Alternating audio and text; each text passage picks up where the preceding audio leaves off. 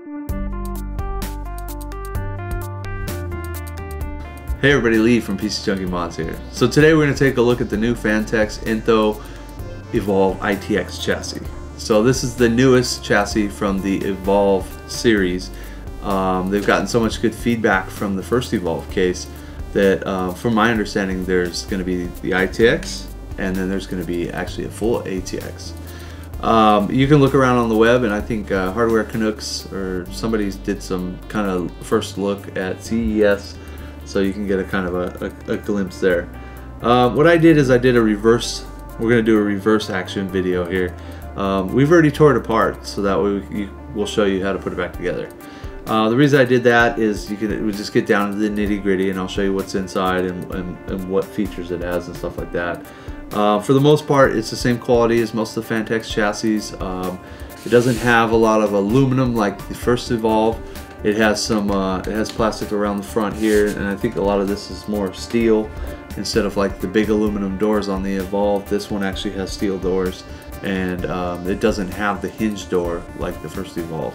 I do like the hinges, but these doors go on really easy and very nice. So let's go ahead and start on the inside. As you can see here, there's where they got the Phanteks emblem here. This little door flips open right here. This is so you can put a bigger GPU in, which is a very creative idea. Yeah, it doesn't look very sturdy, but then again, who's going to leave it open when your hardware's in there, right? This also serves as a hard drive storage area. You can put a 2.5-inch drive or a 3.5-inch drive. So a couple of the optional upgrades for this case will be the 3.5-inch drive bay adapter, which looks like this. So you just basically take that. You'd have to move these two screws that are the closest toward the camera back to the two holes here, and then this does the drop-in hook or drop-in lock, whatever you want to call it. Another option is the pump bracket. I think this will be another option for the case. I don't think it comes with the case, because one of the biggest things for this chassis is, I think, don't know the exact MSRP, but I'll try to get that and I'll put it in the comments below. I want to say that it's going to be above 50 bucks but below 100, so that's a pretty good price range for a good looking ITX like this. So another cool feature on the inside of the chassis is the removable radiator bracket slash fan bracket. Supports up to a 280 millimeter radiator, or you could just put fans in it or whatever. Let me show you how it slides in here. It's secured with 4 screws, which is a very brilliant idea. You slide it in, screw here, 2 on the back. I mean, that doesn't get any easier for water cooling or just to put your fans in. Another cool feature about most of the chassis that they have, and especially since they're carrying on with it, is the tracks for the fans, so you're able to actually position your fans. They're not stuck in one location. As far as the inside goes, as you can see, it's nice and clean. It's got the grommets, their normal nice heavy-duty grommets they have here. And then also for airflow, you got a 200 millimeter fan that comes pre-installed with the case. And on the back, it looks like you have a couple options as far as that goes. You could put a 120 or a 140 on the back, because it has the fan tracks also to be able to move the fan around. Like I said, this is an ITX, so it is a lot smaller. But it looks like it has plenty of room for a full water-cooled system, which is nice. I know that you could actually pull out the hard drive cage, which is down here. You see it supports up to 2 hard drives, either 3.5s or 2.5s. Totally up to you. Let's go ahead and start putting it back together for you here. There's one. Got the other one hidden over here. And then, well, I can't see what I'm doing, so bear with me. There's 2. So if you pull out the hard drive cage and you removed this part here, you could actually put another radiator in the front, because I do see the little track system here for the fans, and it does look like it supports another 240 millimeter radiator in the front. So that is a pretty nice feature, to be able to put 2 radiators in this such a small case. And then there's some of the cool features that they've stuck with throughout all their chassis is their non-plastic straps here for wire management. They have another drop and lock SSD bracket here. to add more storage. And then they got all their nice black cables. You know, I've seen some newer cases that are coming out. I'm talking like recently that you know, one of these or two of these wires, or maybe even all the ones that plug into the motherboard, they're not black. It's like most people want black stuff, you know. And look, another cool feature, no AC97 coming off of the AC audio here.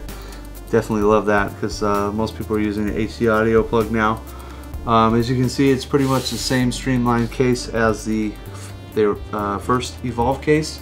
So let me go ahead and put some stuff on it real quick. As you can see on the front, we have the removable fan grill, just like the first Evolv, and it just pops in there.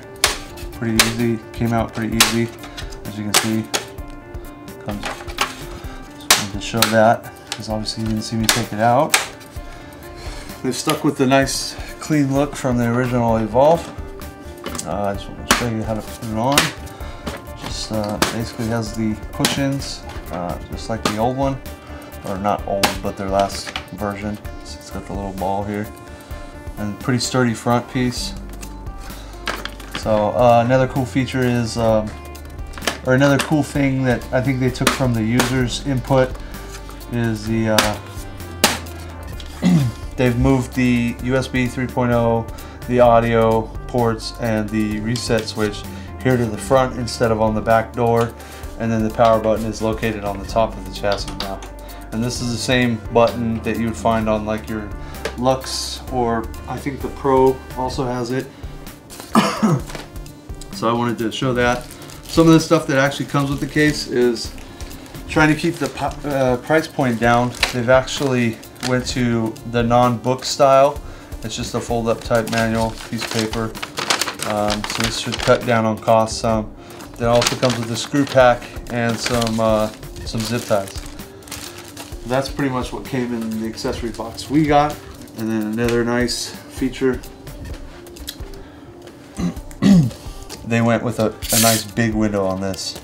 I know the first Evolv, the Micro-ITX Evolv, has about well, I don't know, the door's probably bigger than this, so I want to say the window stops about there, so there's about this much room. I actually took two of them. I had a customer send me one, and the one I had, and I cut the window out bigger.